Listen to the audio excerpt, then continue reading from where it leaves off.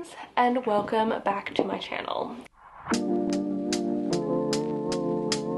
Today I am going to be doing a March plant update video showing you what's changed in my collection, all the good, the bad. I don't know if there's much bad at the minute. I feel like I'm feeling pretty good about things, but I feel like I've done a whole freaking bunch of changing things up. I've rearranged the entire office. I've moved so many plants around into new spots, and I just want to show y'all how everything is doing and update you with my collection. So that's what's going to be happening today. Before I get into it though, I want to say, if you're new here and you don't know me already, hi, my name is Emma and I make houseplanty content all over the internet. So if you want to follow along with my houseplanty journey and maybe learn something along the way, stick around, watch some more of my videos, and subscribe to my channel. If you're not new here, welcome back. I really appreciate it. Let's get on into these updates. Do you want a Cleo update first? Because duh. Rambunctious as ever, this little one. You silly girl. Yeah, you're a happy little one, aren't you? Yeah. Okay, now let's get into these plants. So I suppose we can start in the living room. It is a little bit chaotic at the minute with plant swap stuff, and because I did a good bunch of rearranging of things, and now I need to find a new home for all of these pots. So just ignore those. They're gonna get put in storage at some point, but not yet. I guess we can go in the cabinet. I feel like that's the perfect place to start, because I've actually done so much rearranging in here as well. So I've made this section of here a little Hoya section for a bunch of my Hoya propagations that I potted up recently. I had to move the Parasitica I have down a bit lower. I mean, it didn't need to be on that high shelf. It's grown so much. Like, I mean, it's a bit one-sided, but it is so full. Seeing as I got this is probably like a few leaf plant maybe, or even a single cutting. I can't remember, it's been so long. But it has grown so much, fully wrapped itself around the trellis so many times that I feel like we're in a good place with it. So it doesn't quite need to be up top. Oh my goodness, also, if you've seen any of my reels or shorts or whatever, you'll have seen that this is my Alocasia bisma, and honestly, it died back to nothing. All of its main leaves died, and I cut it back fully, and I thought that it was a goner. It looked like it had rotten, and I had just left it in the cabinet, cut back to nothing, mostly because I was too lazy to throw it away. And sure enough, it's grown new growth, so I'm gonna have a new bisma leaf. So with alocasias, I know they can do this, but I thought it was like fully rotted away. I thought it was gone, but I cannot believe it has paid off. My laziness has paid off, and I actually get to keep my Alocasia bisma. So that is super exciting. I'm really looking forward to seeing when that growth comes out. And then down the bottom, I had to move my begonia white ice from the top to the bottom because it was getting so tall. It was pretty much filling the entire top section, but my bottom section is taller than the top one, so I have a lot more room down here. So it is now in this spot. I don't know if it's liking that bit of change. It's had a couple of dry leaves, but I think it's just from moving it, but otherwise it is absolutely fine. I also took my Splendid out of the cabinet. Y'all saw that. Put my Dubia in there, and it is really liking it. I think it's properly liking this whole situation. My other Dubia is now off the top of the pole again, so I'm not sure what I'm gonna do with that. Things are just growing. Things are properly picking up at the minute. My Silver Blush has a beautiful new leaf. This is the biggest leaf so far. You can see it's not nearly fully hardened off yet, and it's already bigger than the previous one. This is a random Alocasia. Oh, it is, I think it's a Ninja Corm. that I have propping in there that's finally put out some new growth. Very, very exciting. But yeah, those are like the main things for the cabinet. Like, it's exciting, but it's also fairly normal. Mostly just new growth because things are starting to pop off and I am absolutely freaking here for it. Over here, not much has changed. I haven't seen any progress on my Alocasia corms or anything yet. Oh, actually, my Bantel Sensation cutting that I've had in the water is starting to root. It was. Did it run off? I swear it was starting to root. I saw a root on it the other day.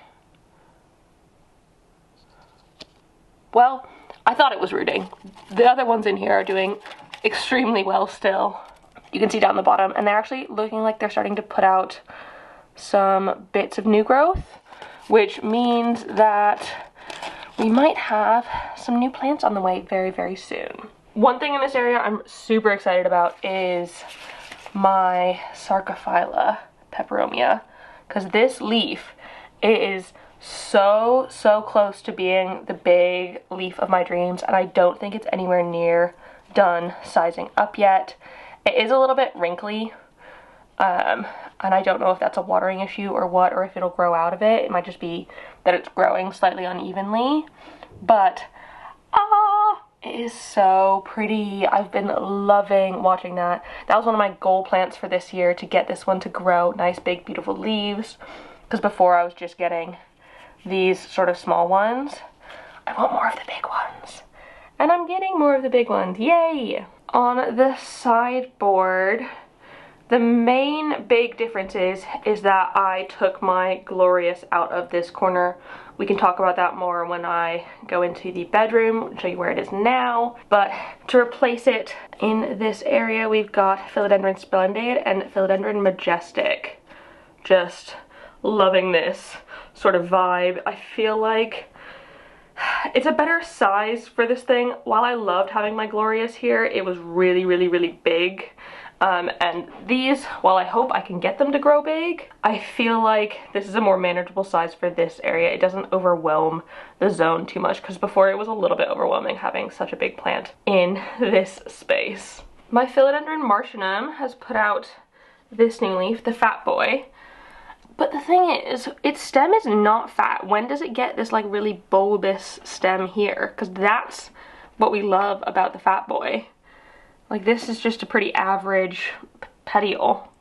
But it's a pretty decent sized leaf. Maybe it will grow fatter in time. Maybe that's the last thing that happens when a new leaf on this one grows in. I'm really not sure.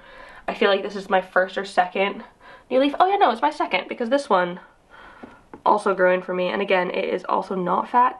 Maybe it's because this is not in the brightest of spots. It might need a little bit more light.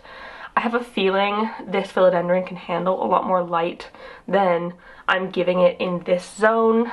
This zone is like medium bright most of the time. You can see it is not particularly bright, but it does get grow light from the mother grow light in the evenings, and it's kind of on the outskirts of that, so maybe it's not getting as much as it might want.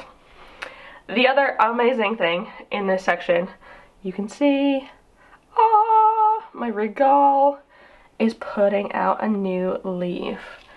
And oh my goodness. Tell me that is not absolutely stunning. I'm trying not to touch it too much because it is fragile. I do not want to mess it up in any sort of way, but I am just so excited and really enjoying watching this one size up. I've been taking pictures of it because it's so cool, and if I can get it to be this size or even bigger, that would be freaking amazing. That is the goal of this whole thing. If we can get it to size up and maybe not just live with a single leaf, because though the one leaf is beautiful, I'd rather 2 or 3 or 4. Oh my god, could you imagine a big huge bushy Regal in this zone? That'd be so nice. I also moved my banana plant from on top of Joe's desk to out here because It wasn't getting as much light as I wanted it to. Joe does have the blinds drawn a lot of the time while he's working because he doesn't want our neighbors to just like be able to stare in at him. He doesn't like that, which is, I think, fair. But I moved it to this zone right by the window, so hopefully it enjoys this a little bit better and gets a bit more sun here.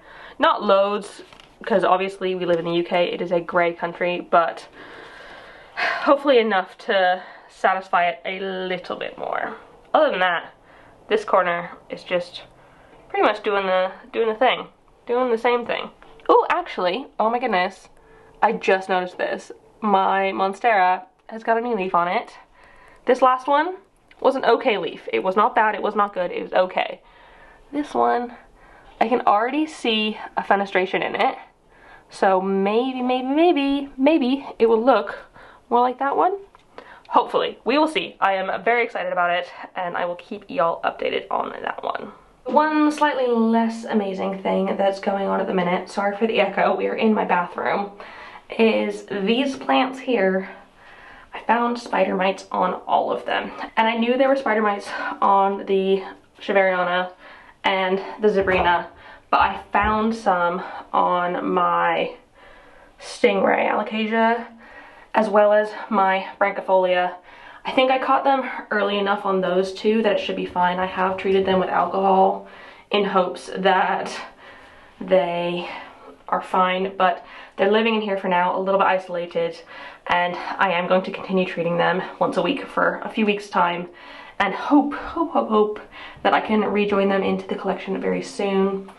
My Zebrina has, however, started putting out a new leaf since it has been in here, so it must not be too unhappy if it's putting out new growth, but I would have loved to put this, or for it to put this out when it was not in a windowless room, like the bathroom. That's why I can't keep things in here long term.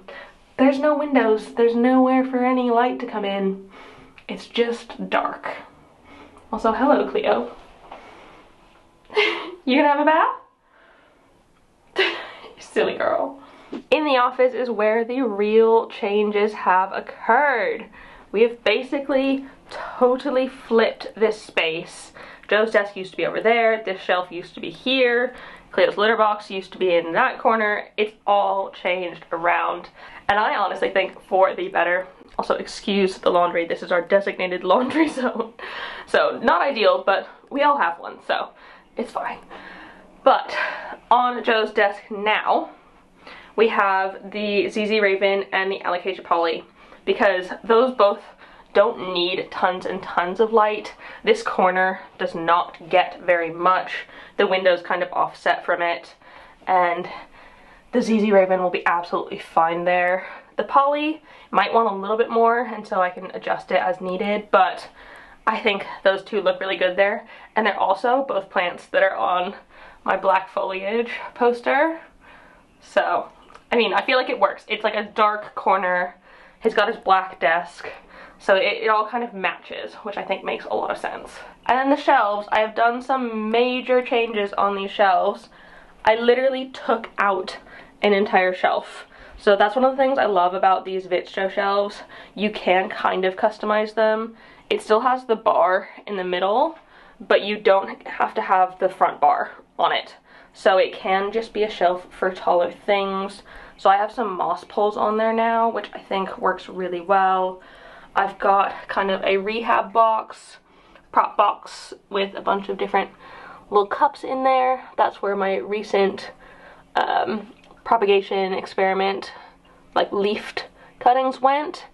And I can also put stuff on top of it and it'll still get light because one, it's quite close to a window, and two, there is still a grow light on the top there. So I quite like this new zone. I'm not 100% about what exactly plants are going to go here. This does look a little bit messy and chaotic to me, so maybe that will change around.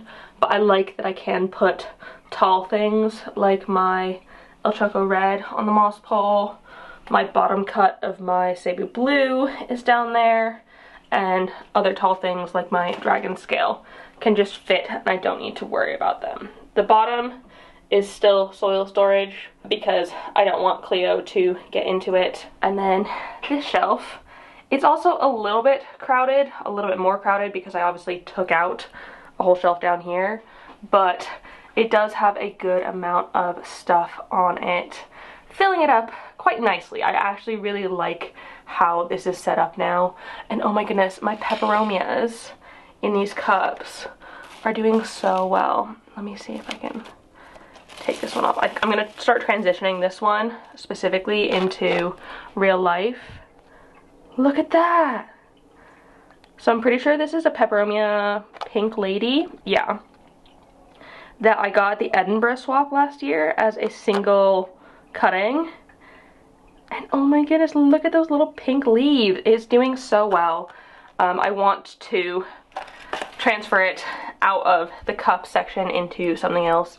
The other one in the cup is not quite ready yet, so we have time, and I'm just going to leave it for now. But this one, it is so ready. Look, that little pink leaf, so ready to like come out into the world.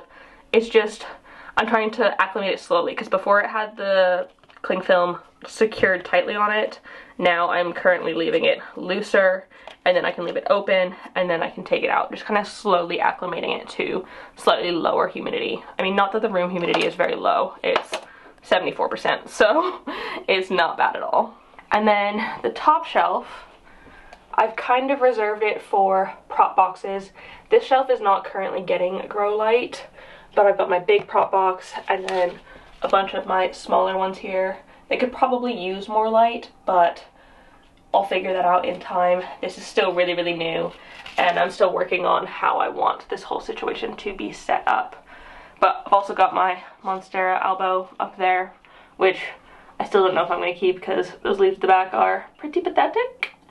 And my Hoya linearis is here now because it was getting so long.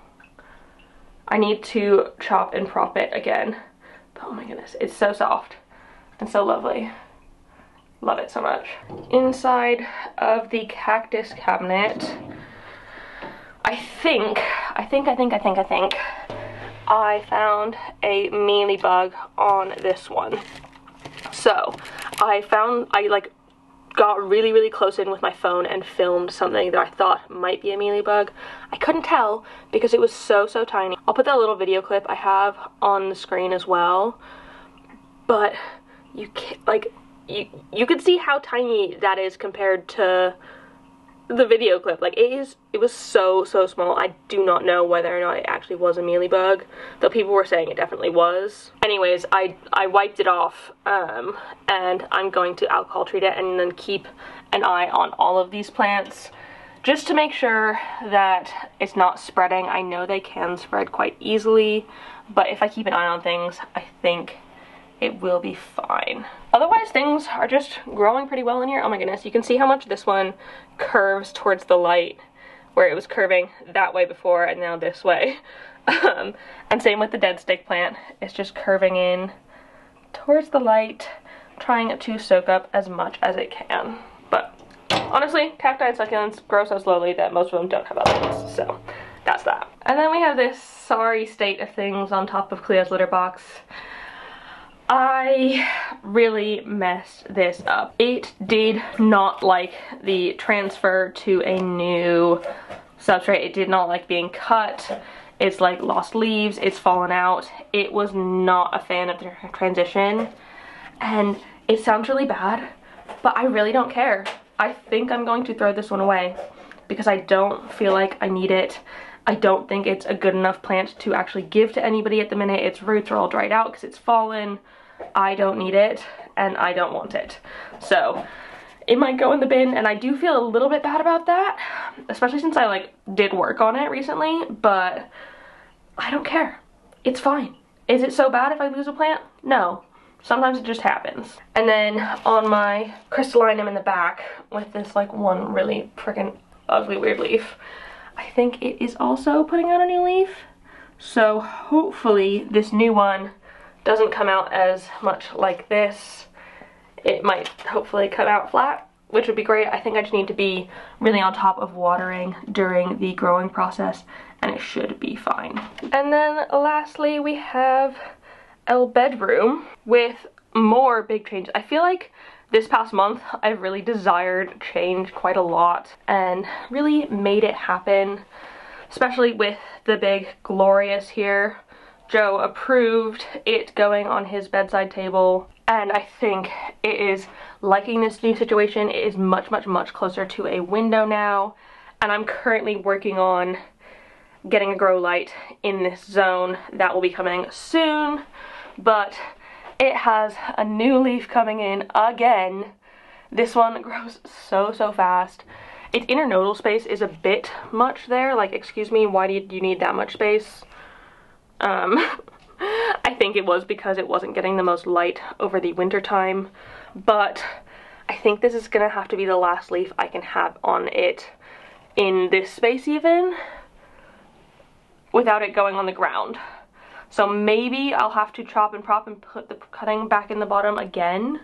I've done that so many times on this one.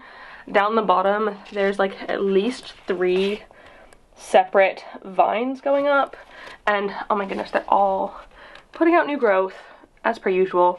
This plant, I cannot rave about this plant enough. It is probably one of my favorite plants of all time, and it has grown so, so, so well for me. So big and beautiful, and I just love it so much. It's next to my Rhaphidophora tetrasperma, who is loving the pole extension here. Definitely putting out some new growth, and eventually I'm going to let this grow out along the ceiling and really bush out, because I mean, I know it can, and I know it'll be happy doing that. The plant that was here before, the pothos, y'all saw, I joined in with the other one, and now this side, if it weren't so dark, this side is looking incredibly bushy, which, I mean, I love that. I love how bushy this is. I think I talked about this in the last updates video as well, but my Marble Queen pothos is just popping off with new growth, and it is so, so, so variegated. You can see for a while the plant was going like kind of reverting, but I think it's been since the sulfur treatment. Oh, look at that leaf. It is literally the most ideal variegation for a Marble Queen on there. It's even got this leaf down here, which is almost Snow Queen level. Ah, I love it so, so much. And if this can just get filled up with loads of marbly leaves and then connect over here to the Rhaphidophora tetrasperma, that's goals. That's goals for this section. It will happen one day, but it will take time. Up top there, my red coral cactus is growing so much. This whole vine's come out and it's growing leaves off of that. It is really, really, really starting to fill out, which is super exciting. And just growing so well, and I'm really, really proud of that one. I really do absolutely no care to it, and it is still perfectly happy. Things are growing really well inside the little Acker bar too. My little, oh, what was this? I forgot what it's called, but I was gonna throw this plant away because I was not loving it. The like main leaves on it were all kind of terrible, but then I noticed some little tiny baby growth and I was unable to throw it away. So I'm just waiting for that baby growth to grow out now, and hopefully I'll get some good new growth, maybe? This lipstick plant is crazy. Look how variegated it is. It's one of the variegated ones. I don't know exactly what type of variegated one because I got it as cuttings, I think in a swap or something. But it is incredibly variegated and I love looking at it. It almost looks like a Hoya in its like form, but the leaves are a bit softer and fuzzier as opposed to like waxy. But like, look at the little new growth growing in there. So freaking cute. Oh, love it. And this seal has actually stayed pretty well. This bit comes up all the time, but I just push it back. It literally only comes off to about there every single time, and I just push it back and it's fine. It's keeping the humidity in pretty well. It's 77% humidity in there, Nothing crazy or anything, but I'm not trying to keep it crazy. I'm just trying to keep it higher than average room humidity. My Alocasia Mitselichiana has gone in where the ZZ Raven used to be. I really love it in here. I think it looks quite good. And I did move it here because normally this grow light is on. It'll be turning on in about half an hour's time. It turns on at 10 in the morning. And so this one will be getting a whole lot more light than it was previously. And I think it will definitely appreciate that. Because before it was just on Joe's desk and not getting tons and tons of anything. So I think it will like it and be much, much happier going forward. The other day on my Hoya Croniana, I noticed a little peduncle forming in this new growth. So I get to expect some blooms soon again, which is very exciting. This was the first plant that ever bloomed for me, first Hoya that ever bloomed for me. And I think it's just a very prolific bloomer, this one. It just kind of goes crazy. And I'm hoping that this year will be no different because I do love the smell of these.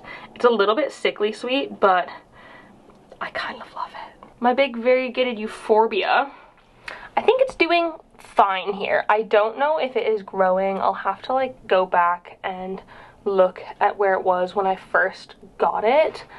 But I don't think it is doing anything incredible. I don't think this is the best spot for it, right next to this window. It's the spot where it's going to get the most possible light, but again, in the UK that isn't very much. Ideally, I would put it in my cabinet, the cactus cabinet, but it doesn't fit in the current situation, so I'm going to have to wait until I get a specific shelf. I am working on that though, and that will be coming fairly soon, I believe, but hopefully, once that new shelf is in, this can have a new home and can be a little bit happier and maybe even grow noticeably for me. That would be cool. The top shelf of my desk is where I put the other bit of the propagation experiment. I figured it would get good light here with the mother grow light on it for like 15 hours a day. This one comes on to wake us up in the morning to like light up the room. And so it does stay on for quite a while, and I think these ones will like it. If you haven't gone and watched that video where I'm preparing these for my propagation experiment, go do that because it's a fun one. But otherwise, this zone, the Hoya Crimson Princess, doing great over there. This is the first time I've actually seen it actively growing, and I've had it for years. I have grown it from propagations, very, very small propagations, and that was my first ever Hoya, so I didn't really know how to care for it. But I'm slowly learning, and hopefully we can maybe get it to bloom one day. We will see. Y'all, I think I might have solved the problem with the thrips on my Monstera Standelliana. The newest growth that's coming in is looking damage-free, which I'm very, very excited about. I mean, it's at the top of the moss pole again. I know I'm gonna have to chop and prop again on this one, but it's kind of weird because they've all just kind of grown sideways that way, whereas I could totally fill up this side of the moss pole. So maybe when I do chop and prop, I can try and guide the new cuttings to this side of the pole. But I am just really, really glad because for a while there, all of these leaves were just coming in a bit crappy, and now they're coming in nice and beautiful again, so very, very excited about that. And lastly, we have the plants on top of my bed, which are generally doing fairly okay. Nothing that special is going on with them at the minute. I might need to chop and prop my Burle Marx Variegata because it is getting a little bit unruly up there, and maybe I can make it a bit more of a bushy plant. This leaf has also come in entirely green, so maybe it's reverted because it's not getting loads of light, but the leaf before it was almost entirely variegated, so I really don't know. It's a bit of a strange one, that one. My Philodendron Cream Splash cuttings inside of the wider Brazil plant is doing really, really well. I have gotten some new growth on it since, and it's just generally a happy camper up here. I think this section does love having the grow light on it in the evenings. That does help quite a lot with making sure that they're getting enough light, because you can see it's not incredibly bright. It definitely looks brighter on my camera than it does in real life. So they're not getting loads and loads of light during the day, but these specific plants don't need tons of light during the day, but in the evenings it's quite nice to give them that little boost to hopefully get them to grow a little bit better. So that is it. That is what's going on in my collection at the minute. I am feeling so good about things, and I know I said this last time in my updates video, but I genuinely do think it is because I have lowered the amount of plants that I have and gotten rid of some of the plants that were causing me major stress that I didn't even like. Who needs plants that give them stress that they don't even like? No one. Get rid of those plants if you're just not enjoying them. Get rid of them. I've sold a bunch, I've swapped a bunch. It's worth it. That being said, I do think I might do a little bit of a haul kind of soon, because I have managed to stick to my plant ban this year. This is the first year I've ever actually stuck to a plant ban. From October until hopefully the end of March, I will have not bought any plants. That's gonna be 6 months. I think that's the longest I've ever gone without buying plants, ever. So I might give myself a little treat of a plant haul as a celebration to that and get a few little things that I like, but we will see. If I make it through the end of March, then I get myself a treat and I'm allowed to, and it's all good. But yeah, that's everything that's going on. I'm loving the rearrange. I'm liking the new spots that everything's in, and I feel like it's kind of a refreshed home. I do love a little bit of a change up. I don't know about any of the rest of you, but I was one of those kids that would rearrange their bedroom like every 6 months. And now that I have a home, I like still want to be doing that. And though we don't have as many like permutations in this space because it is not gigantic, the space is not big, and there's only a few ways that all the furniture can fit. When I can do something like rearrange the office like entirely, oh, feels so good. I love it so much. So very, very glad I was able to do that and get some plants hopefully a little bit better conditions than they were in before. Hopefully. So yeah, that is it. I really hope you enjoyed this video. Please give it a thumbs up if you did, and comment on other houseplanty things you'd like me to talk about in the future. If I mentioned anything in here that you want to hear more on, let me know and I can make that happen for you, and subscribe for more. Thank you so much for watching. I will see you in the next one. Don't forget to keep growing. Bye!